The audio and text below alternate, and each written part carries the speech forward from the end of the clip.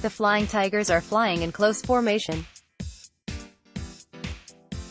Every pilot in that picture is looking at the airplane next to him and trying to maintain his position by maintaining the same view of his neighbor. The pilot in front looking at the camera plane is doing the same thing. Planes were much slower and simpler back then. This kind of formation today would be the stuff of stunt fighters. Flying that close was usually done in bad weather so they could maintain visual contact with the plane in front of them and so forth to the flight lead.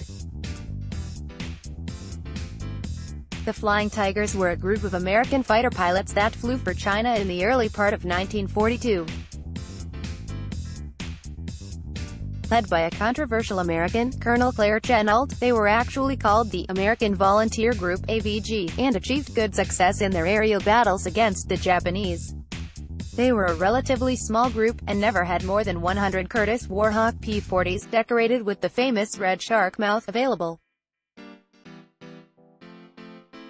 Colonel Claire Lee Chennault had been in China since the mid-30s. He called himself Colonel, though his highest rank had been Major. An outspoken advocate of pursuit, as fighter planes were called then, in an Army Air Force dominated by strategic bomber theorists, he alienated many of his superiors. But in China, equipped with P-40s, he developed the basic fighter tactics that American pilots would use throughout the war.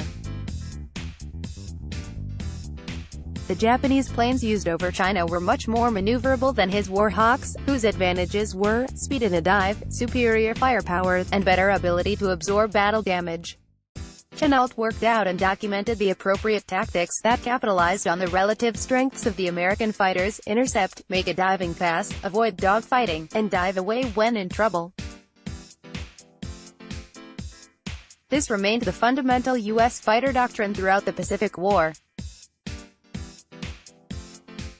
Interesting facts: the planes are Curtiss P-40 Warhawk, single-engined, single-seat, all-metal fighter and ground attack aircraft. The Warhawk was used by most Allied powers during World War II, and remained in frontline service until the end of the war. It was the third most produced American fighter. In total 13,738 were built. The P-40's lack of a two-stage supercharger made it inferior to Luftwaffe fighters such as the Messerschmitt Bf 109 in high-altitude combat, and it was rarely used in operations in northwest Europe. Between 1941 and 1944, the P-40 played a critical role with Allied air forces in three major theaters: North Africa, the Southwest Pacific and China. The P-40's performance at high altitudes was not as important in those theaters, where it served as an air superiority fighter, bomber escort and fighter-bomber.